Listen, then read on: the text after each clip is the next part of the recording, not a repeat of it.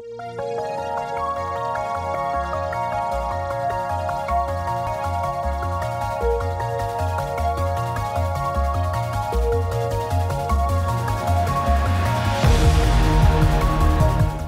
enrichment, the enriched sample is added to the lateral flow device.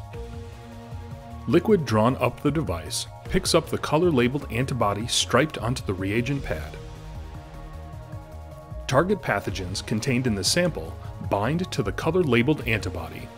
Together, these bind to the antibody on the test line, forming an antibody-target pathogen-antibody sandwich.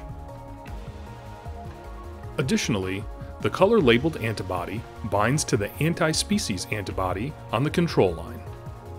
This control reaction occurs regardless of the target pathogen's presence or absence to assure you the test is working correctly. So, in the case of a positive result, you'll see two lines form. Any development, regardless of intensity, is considered a line.